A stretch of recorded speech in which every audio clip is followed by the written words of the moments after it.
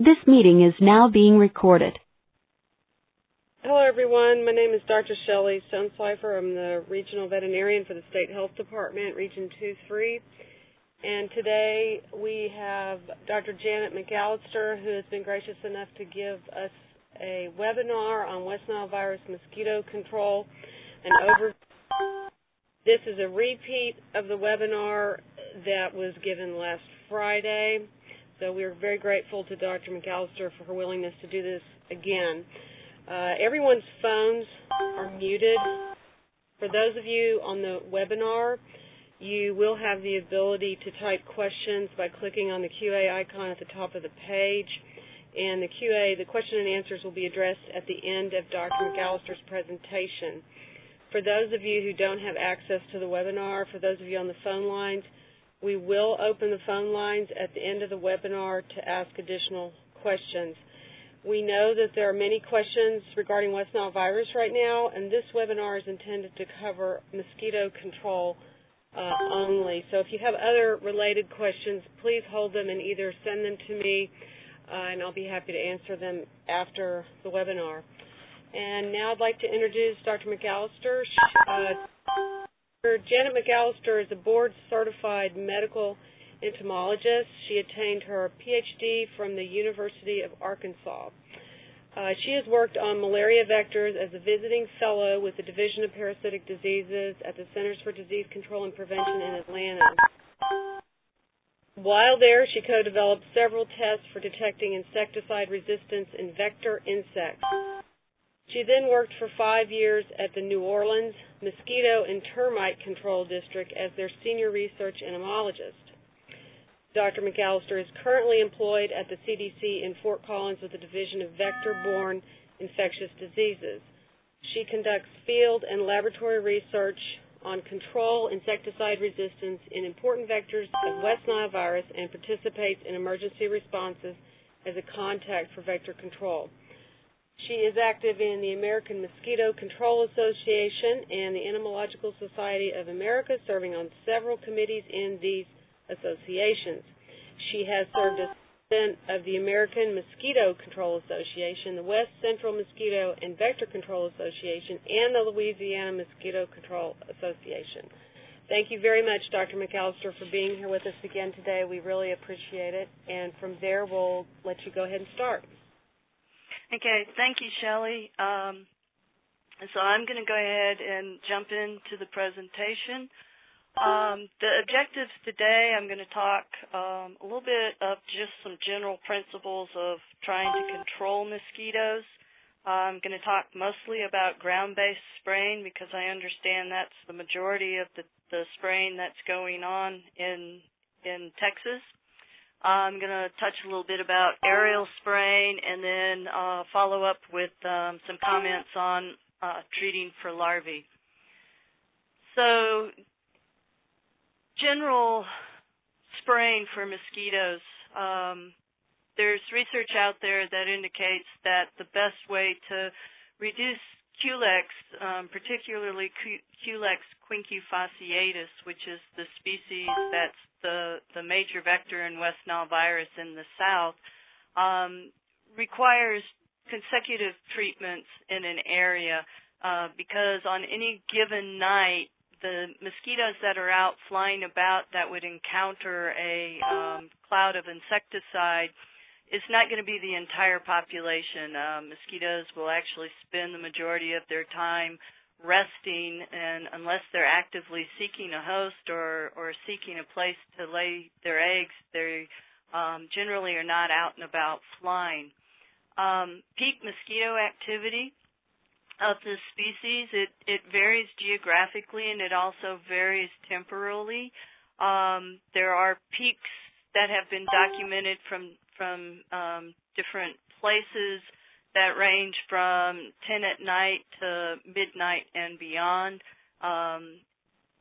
This mosquito will fly throughout the night, but there are definitely peaks in activity, and that really depends on the area geographically, but also over the course of a season and with weather changes, that peak may be shifted throughout the night. So if normally you would expect them to be active at 10 p.m. and it's raining, well, they may be more active at 2 p.m. or later in the season as temperatures fall or rise at night. That may shift the activity of the mosquito. Another thing about spraying in general is that you really need to pay attention to evaluating your spray missions. This is critical to know that you're actually reaching the target mosquitoes that you're trying to kill. So there should be some form of surveillance going on that is informing you where are the mosquitoes so that you can make an informed decision on where you're going to do the spraying. But there should also be some sort of follow-up on after you went out and sprayed. Did you successfully reduce the population, or do you need to actually go back and retreat that area? And then you should also always be looking at your mosquitoes as far as insecticide resistance or the product that you're using, and is it an effective product being put out at an effective rate for the mosquitoes in your area that you're trying to control. And so retreatment of area really needs to be based on additional surveillance and whether you had a successful spray mission or not.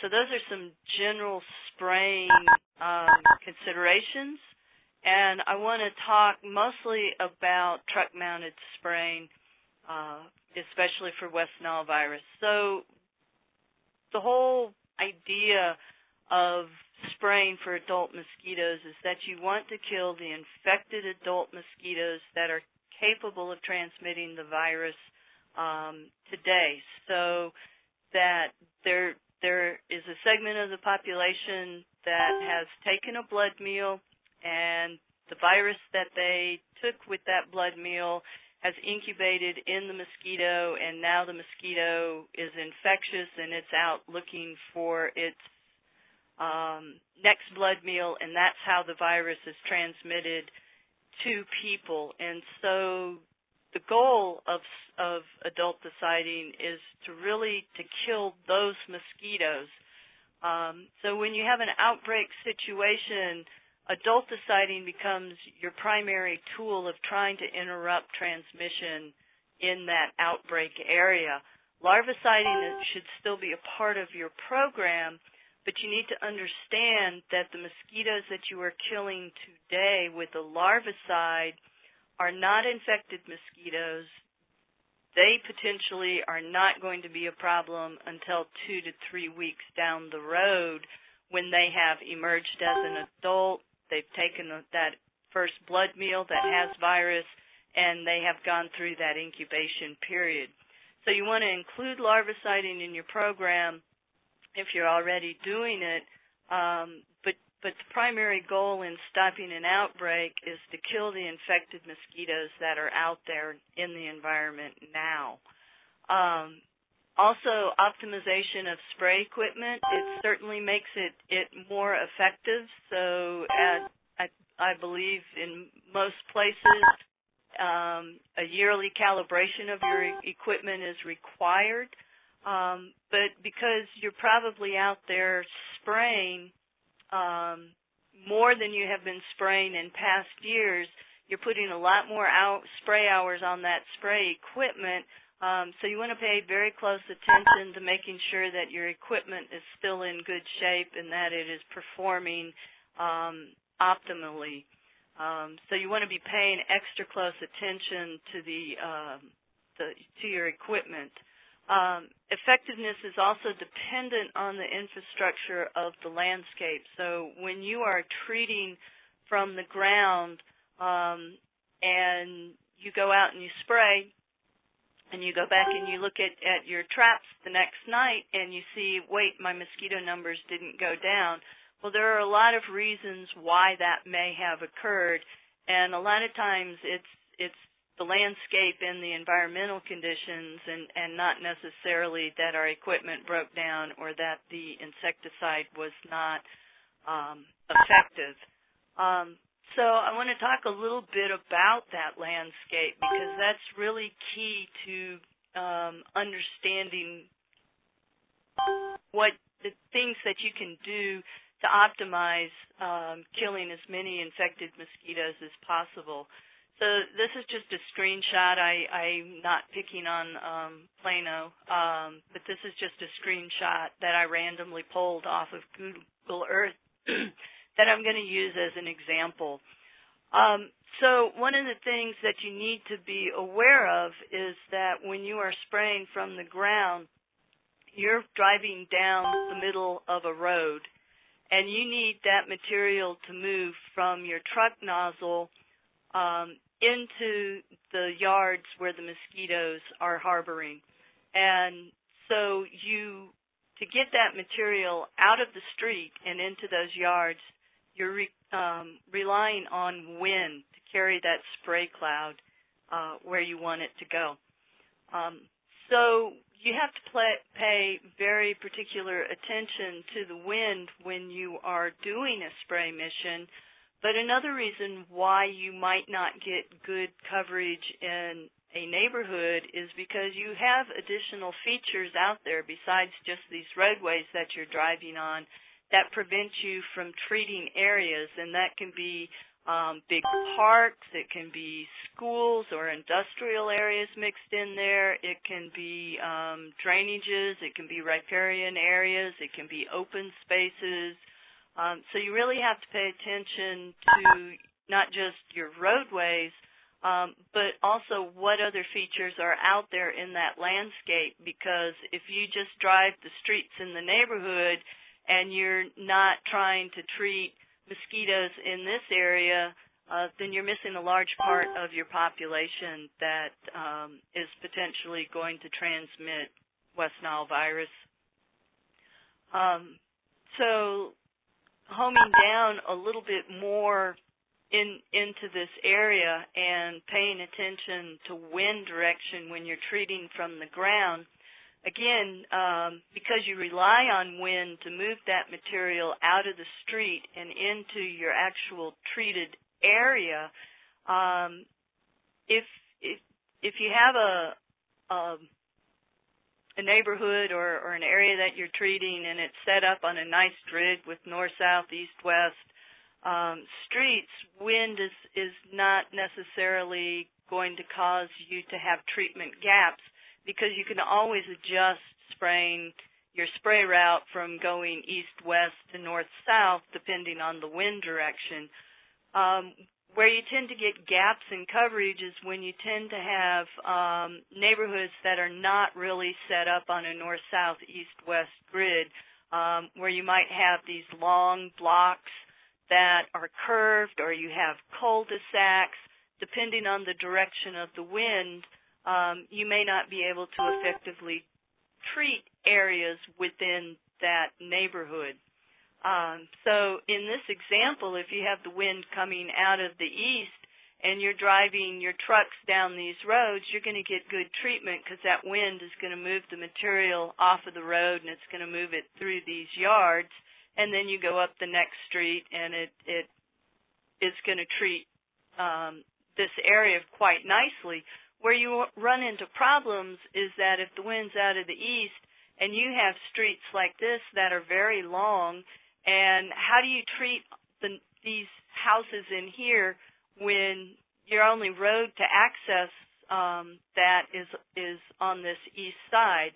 So if you're driving in an east-west direction, your spray cloud is basically staying in the road or in the front yards and being carried by the wind down the street, and it's not going where you want it to be. And that is something that's difficult to deal with, because you can't go out and change the wind direction.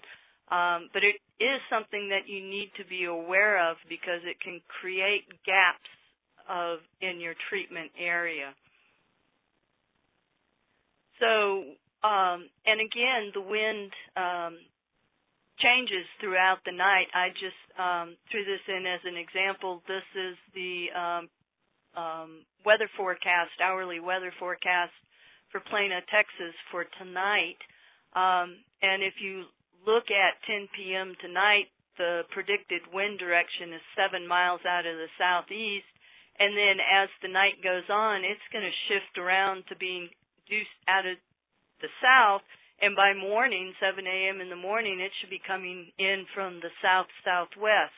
So it's something when you're putting together your spray missions to optimize treating as much as possible from the ground, is you need to be aware of how the wind is going to potentially shift. Now, most trucks don't have weather stations on them, so it's hard for the operators to know if the wind has died down or if it suddenly is gusting up above the 10 miles an hour that you can have the wind blowing to be able to treat. There are websites like this Weather Underground that you can go to get an idea of what the wind is going to do during the night.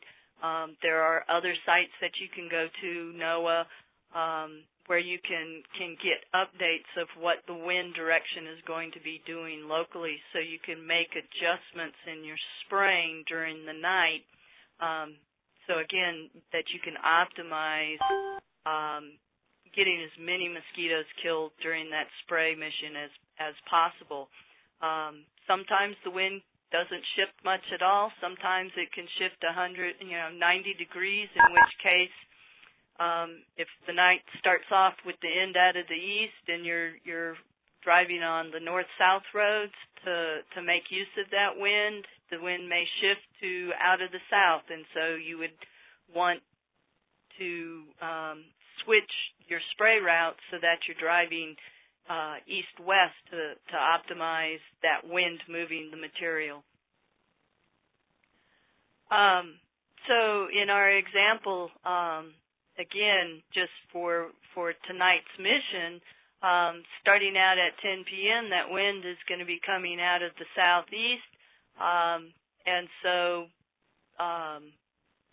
most of the roads that you're going to want to use are going to be the east-west moves roads, because it's coming not due south or due east. For this area, you really wouldn't have a whole lot of optimization because or changes that you would need to potentially do if this were the area that you were treating tonight.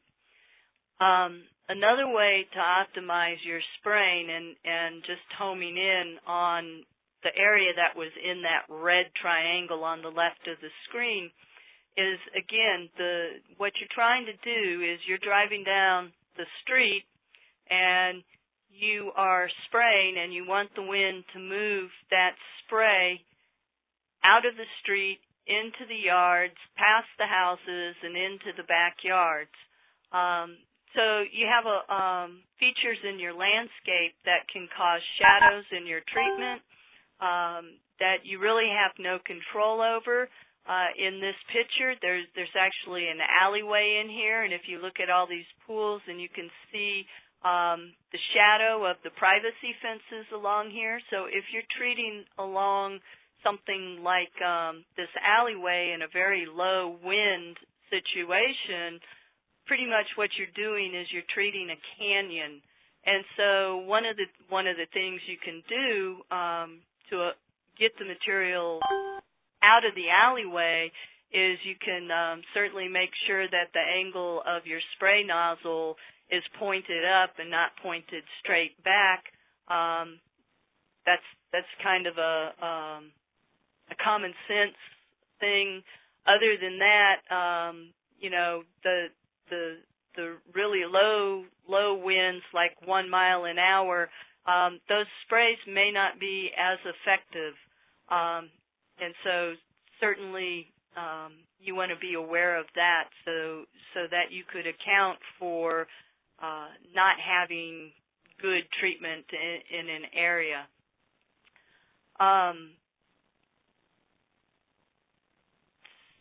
So Another way that you might optimize your equipment or your spraying techniques, a lot of people, when they have a disease outbreak situation, they will go to a higher label rate because they want to make sure that they're killing as many mosquitoes as possible.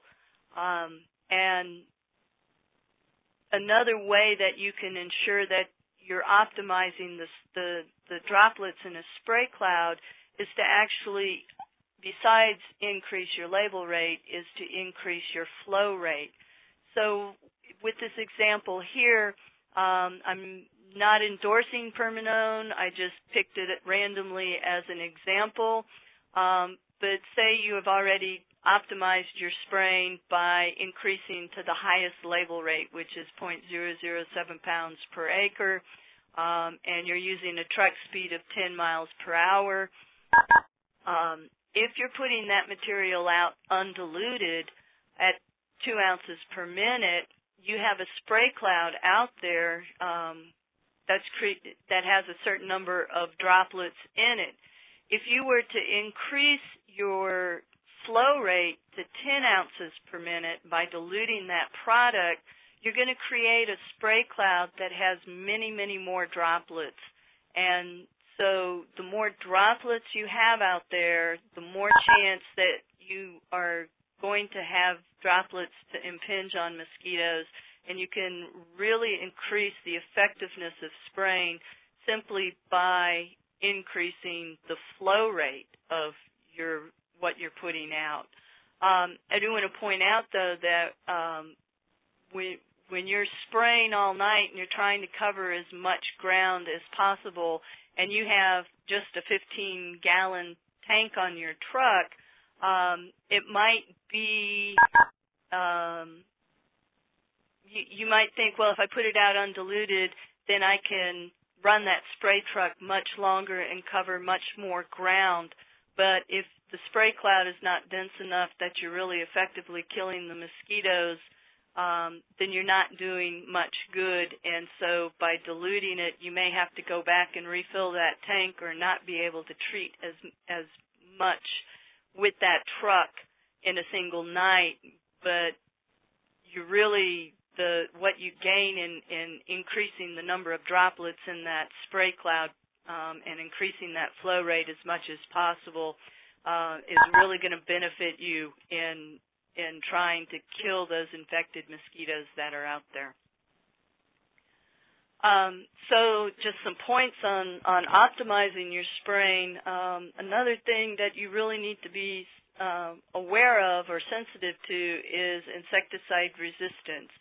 And a lot of people think, oh, we don't spray enough, we don't have to worry about insecticide resistance. I do want to point out that pyrethroids, which I believe is what most people are using in spray trucks in the Dallas area, are very common insecticides. They're used pervasively in the urban environment by homeowners.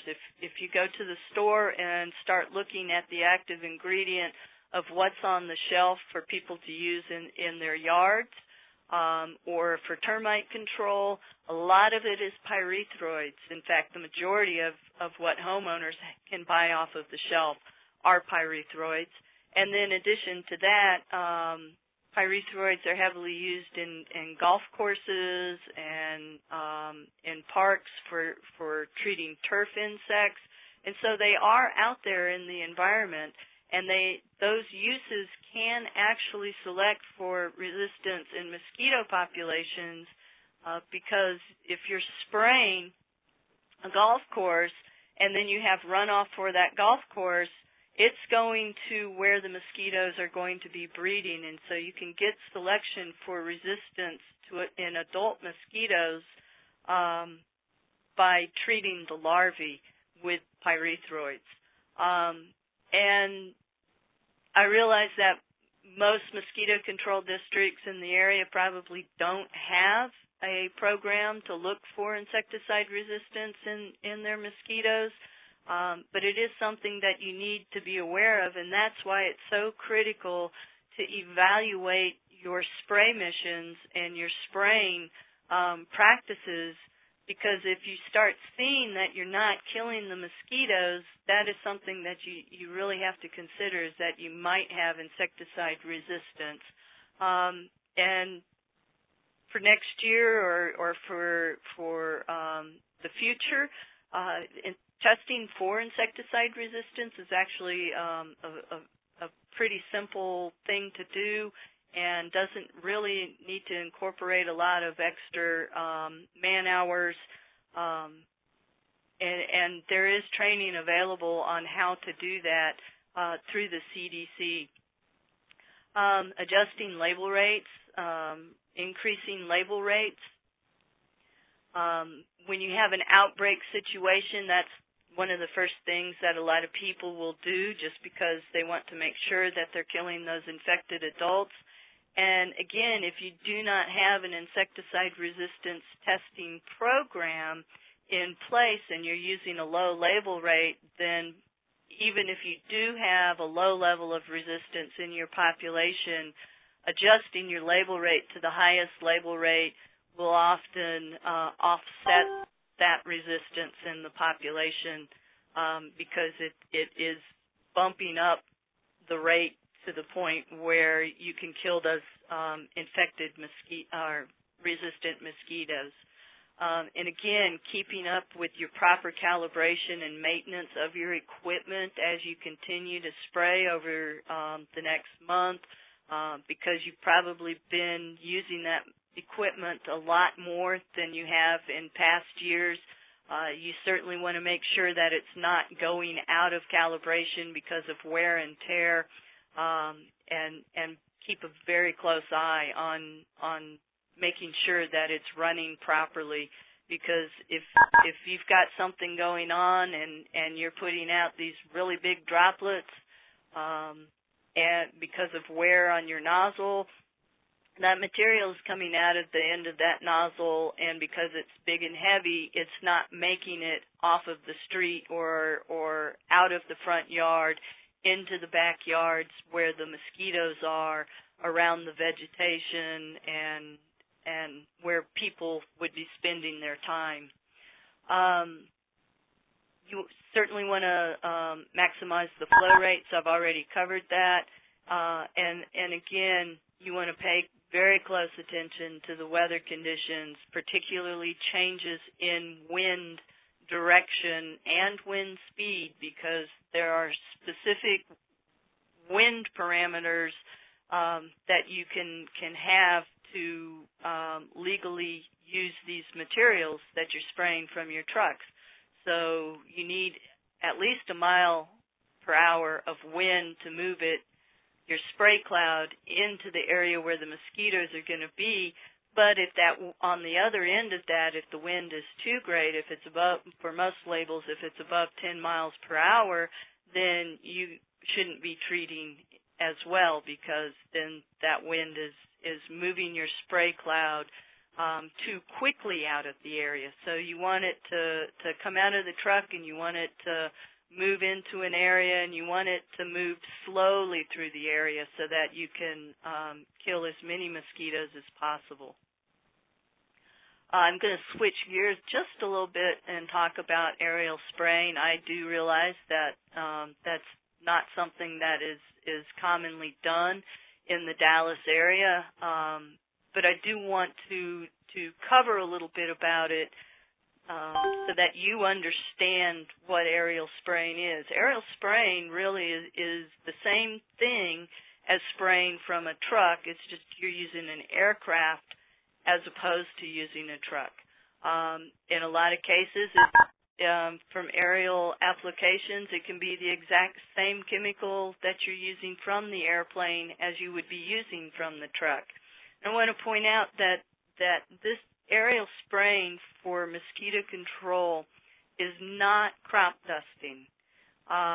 You're not putting that plane right down above a plant trying to douse the plant to kill plant-eating insects with no drift of the material off of that field. When you're treating for mosquitoes, the planes are usually flying at 200 to 400 feet. depending on what kind of towers are in the area, and also depending on what the wind is doing and what the local weather is doing. Sometimes those planes are much lower if you have temperature inversions or going on and you need to fly under an inversion. But in general, they're not down buzzing the rooftops of the neighborhoods. Another thing about aerial spraying is that a single plane can treat roughly 40,000 acres a night. Now, depending on the chemical and the rate, you could treat more than that or less than that.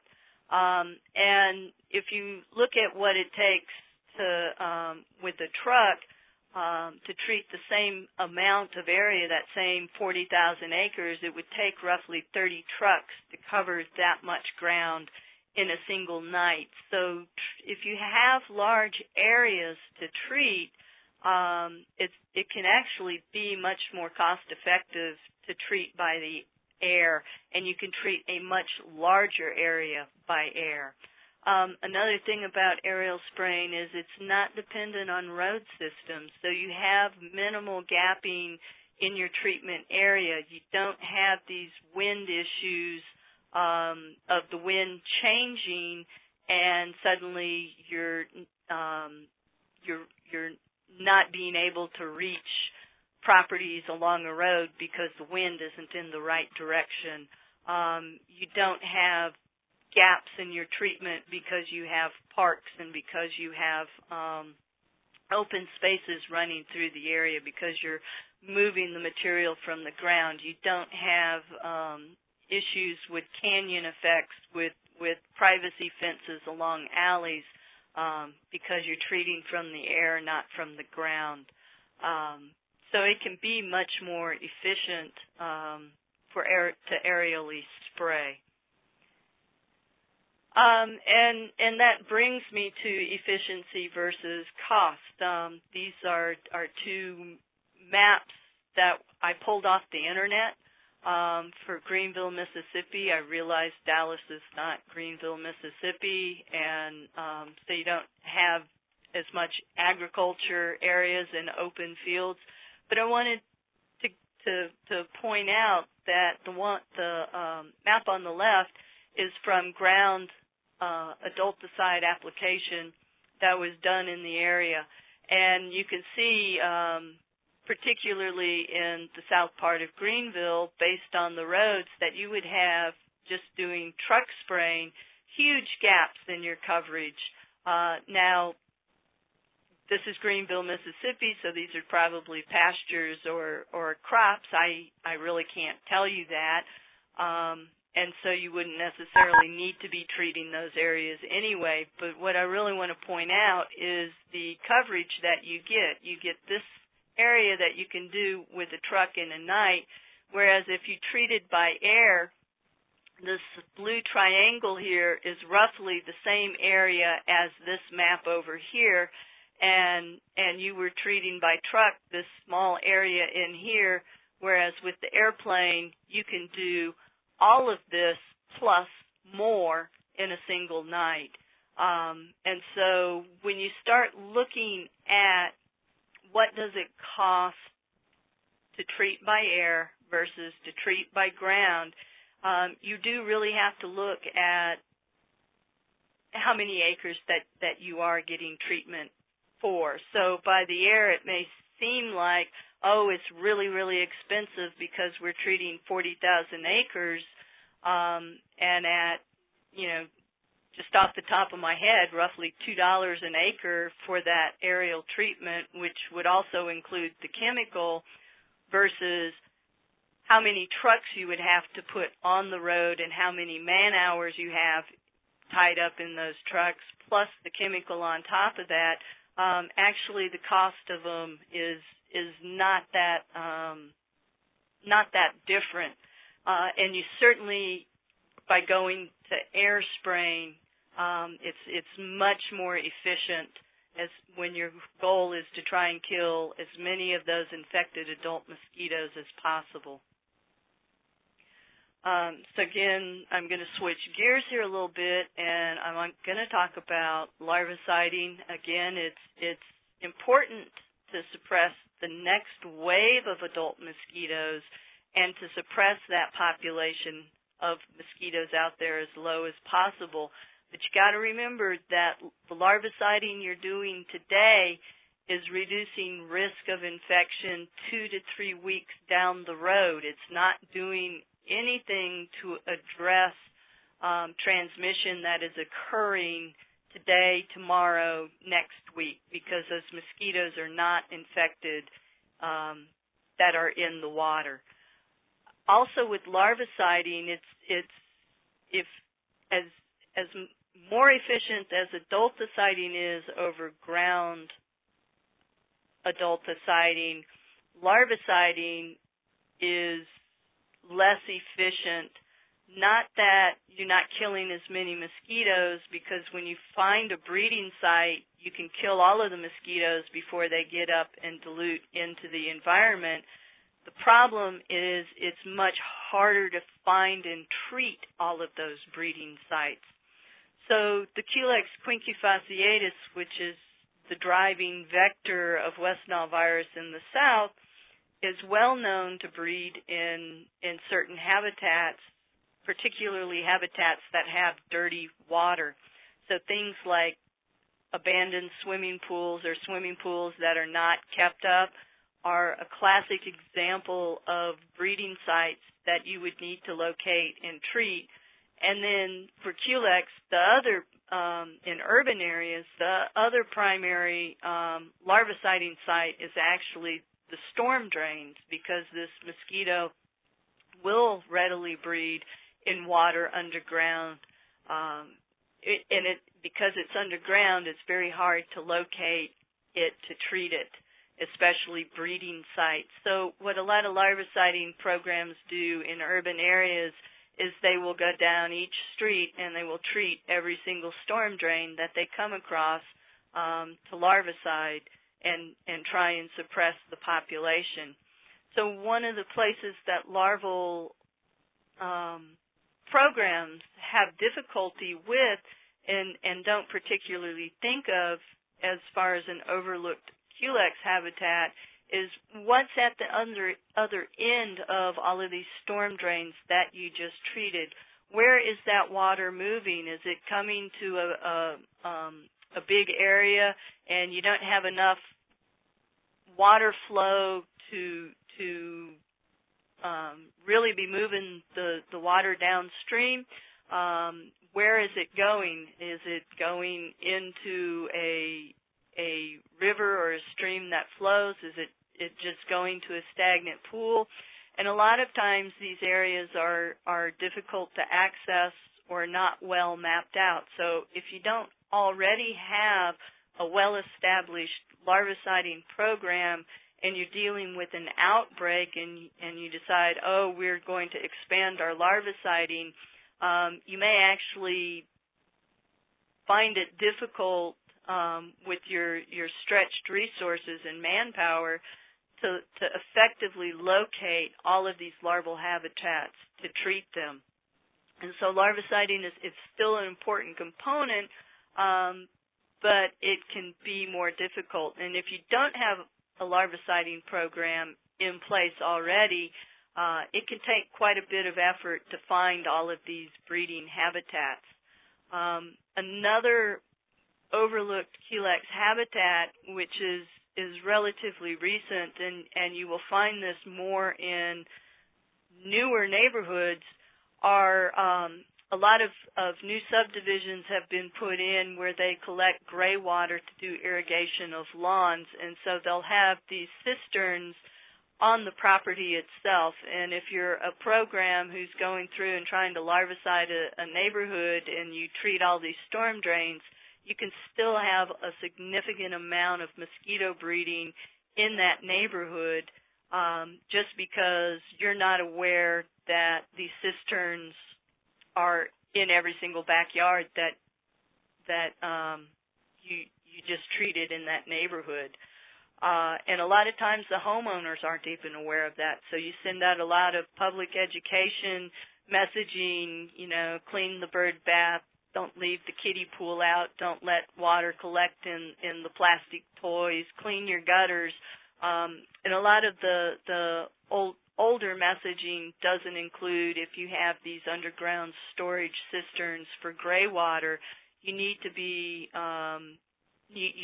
checking those and make sure that mosquitoes aren't able to get through the covers and breed in there, because Culex mosquitoes, they don't need a very large opening to go through the lid of this cistern and to breed down in that dirty gray water. And then another thing that communities are putting in is not all of the wastewater in communities, new developments, goes directly into not all of the sewage goes directly into the municipal sewage plant. A lot of places now have these on-site mini sewage treatment plants in neighborhoods, and a lot of times they may be difficult to spot, or the mosquito control entity is not aware of them and are not checking them because they may be brand new and they may not be on their radar. And they may be a little more obvious, like in this picture where you have these nice cement covers on it, but a lot of them, particularly in trailer parks and smaller areas, may have something more like this diagram here, where it's a series of settling tanks where the water is cleaned up as it moves from tank to tank, but they have these nice open grates on top, which make them very good Culex breeding sites. So those are a couple of places that you may not necessarily be thinking of already that I just wanted to point out. I do realize there's a wide variety of experience when it comes to treating mosquitoes on the phone, and so hopefully somebody found something useful depending on what program you're in this presentation. So with that, I actually want to leave quite a bit of time for questions and answers, and there is my contact information. Certainly feel free to call or to email me if you have a specific question, or you want to run by what you're already doing for troubleshooting ideas on how you could better improve what you're doing. Thank you, Dr. McAllister. That was a very helpful presentation. So now we're going to go to the Q&A at the top of the webinar screen. For those of you who have submitted questions, we're going to move to those now. It'll be just a minute. Yeah, I'm getting rid of my presentation and trying to pull up the web meeting. Okay, and for those of you who don't have access to the webinar, we are going to take questions after we finish with this first group on the webinar. Okay, and I'm actually going to make that smaller and set it off to the side to give people more questions, time to write down contact information. Okay, and I have found the questions and answers. Anybody on the webinar, you can see these, but I'll read them out loud for the people who do not have computer access. And the very first question about data available on ages, I'm going to have to defer to Shelley because this is a mosquito control seminar, and I'm not an epidemiologist. Yes, if you want that. Thank you, Dr. McAllister. Any questions related to the epidemiology of the cases, if you could contact me afterwards, I'd be happy to help you with those questions. And my phone number is 817-264-4529. Thank you for the question. Go ahead, Dr. McAllister. Okay, and there's another question I'm going to weed out really quick, and that's about CEUs for this meeting. I do not know the answer to that. So Shelley, again, that's your question to answer. Okay, will do. So the first question, how far should traps be placed from a positive pool to help define the area of West Nile virus activity?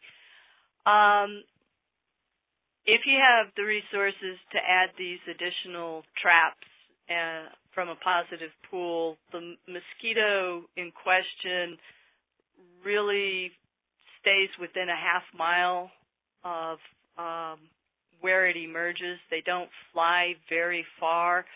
So if you have the resources to move with most people will move about a mile radius out.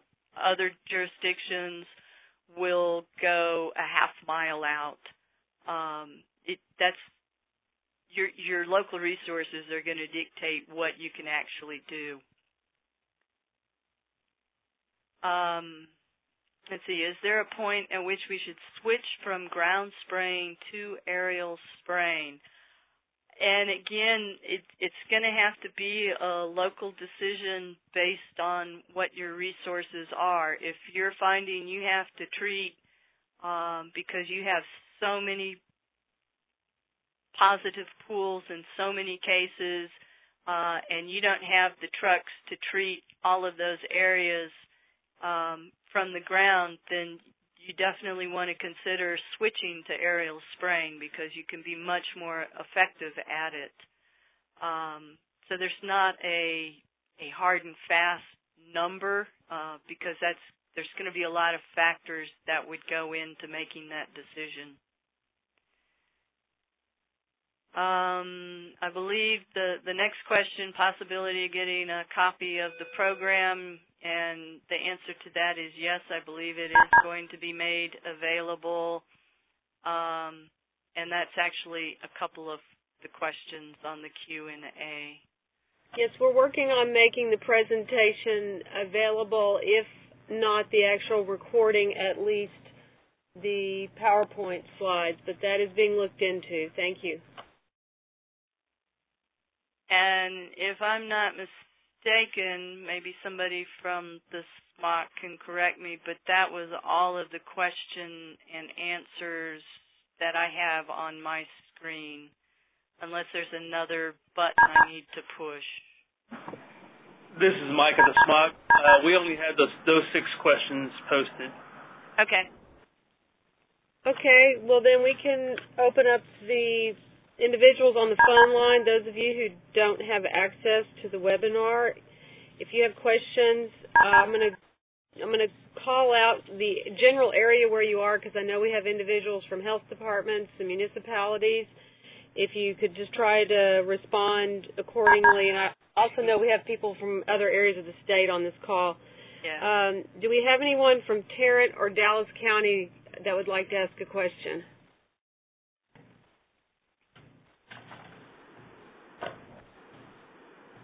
Yeah, Shelley, while they're unmuting their phones, there was one more question that came in on the computer screen, and they wanted me to describe how Culex differs from other mosquitoes as far as habitat. The Culex quincufasciatus is a container breeding mosquito that has it has a asynchronous life cycle, and what I mean by that is that every night there are new eggs being laid, there are new adults emerging. They tend to prefer dirty water, but they can breed in water that appears to be quite clean, and that is different from other mosquito species, particularly the Aedes and the Cerophora, which are usually considered more nuisance mosquitoes because they breed, they're what are called floodwater breeders, so they lay their eggs next to on the surface of the water, around the edges of containers, and their eggs are dependent on rain or irrigation to flood them, and because all of a sudden the water moves up, all of these eggs hatch at once.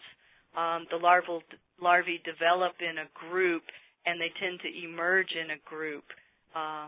So that's one of the major differences between the culex and most of the other species that are in urban habitats. We had one other question get posted into the chat box. I've added that to the Q&A. I see that. Typically, what is the effective kill rate for aerial spraying? Usually 80 to or greater percent of the population. But again, it depends, because culex, you have reemergence every night. That's why we recommend that you do multiple sprayings in an area to catch those mosquitoes that are reemerging, and that's why over time you'll get mosquitoes back into an area. But with the aerial spray, you can really knock down that population, even with just one spray.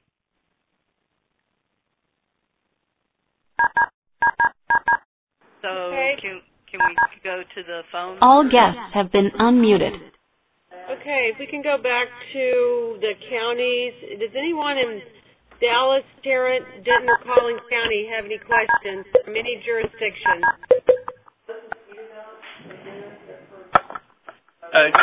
Yeah, this is Jeff Crocker with the City of Garland in Dallas County. I had a question about when we should resume our ground applications after the aerial spraying that's about to occur.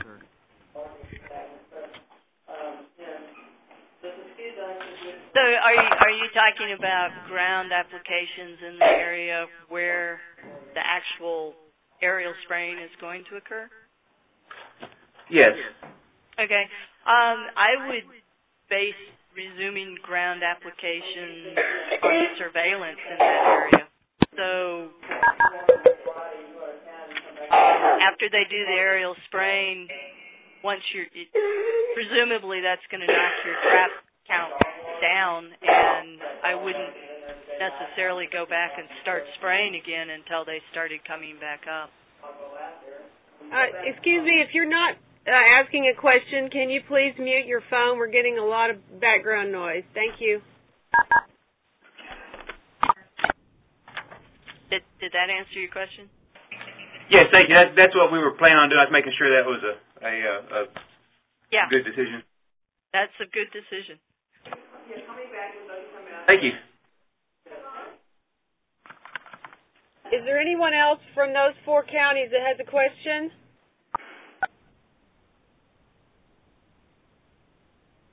Okay, we're going to move on to the surrounding counties of Dallas-Fort Worth. Anyone from Parker, Hood, Johnson, Ellis, Kaufman, Hunt? Anybody else in those areas?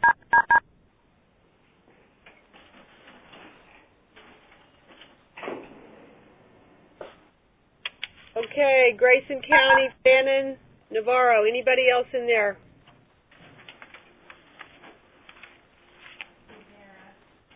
Okay, I think we have covered most of the people that are on the call from Region 3, and it looks like on the phone line we have people from other regions on the call. It looks like we have quite a few 512 Austin area numbers. Do we have anybody from DSHS Central Office or anyone in the Austin area that'd like to ask a question?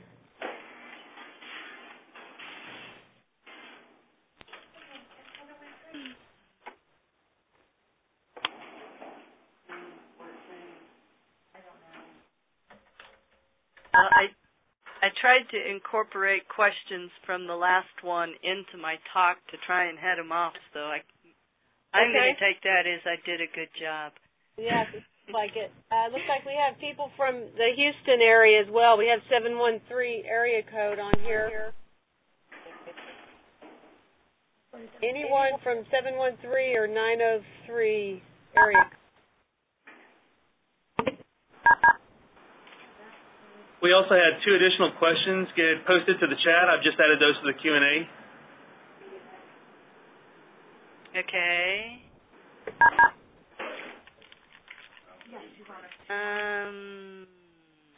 Okay. Is there a rule of thumb or estimate of how many mosquitoes there are in the Metroplex? And I have no way of answering that question.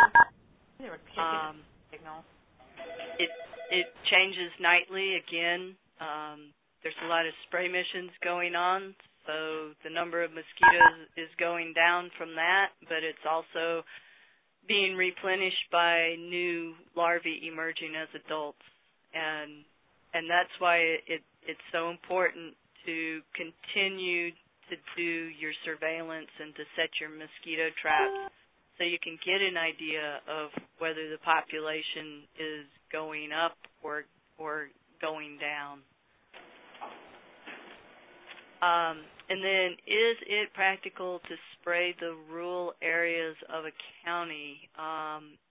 And for this particular mosquito, spraying rural areas by air is actually not that practical because this mosquito is a very urban mosquito, unless you have dairy farms or hog farms, but it's actually more practical to treat them than to just treat a rural area. With that said, though, treating parts of the rural area by ground is practical to protect the people, particularly if you have transmission happening in little clusters of houses out in the rural area. Will household bleach break down the activity of BTI briquettes when placed in stagnant pools together? I am not 100% sure. I know if you have treated a stagnant pool by putting fish in it, the bleach will kill the fish, but I do not know if it will break down the BTI briquettes. I would have to investigate that. I'm sorry, I can't answer that one. We do have one more question that will be posted here momentarily. Okay.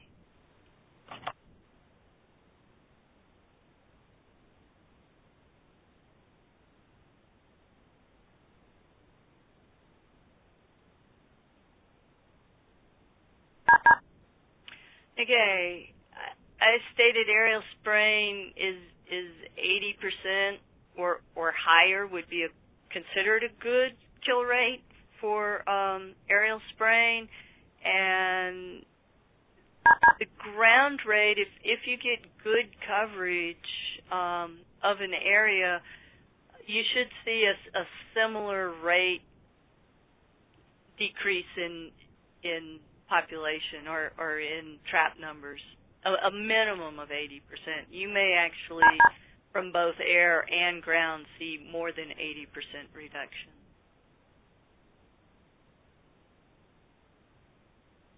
Okay, do we have any other questions from the phone lines?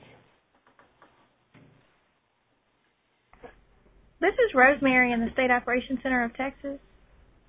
Will there be regular conference calls scheduled for West Nile virus? That's not something that I can answer. Are you referring just to the vector control issues, or there's a lot of different conference calls, but if you're just referring just to this, I'm referring just to the vector. Dr. McAllister's only been available for these 2 times. We don't anticipate any more availability from her, but in terms of vector control conference calls, that is something that I can't answer. It would be probably need to be answered by Dr. Sidler or someone else in the central office zoonosis program. Okay, thank you.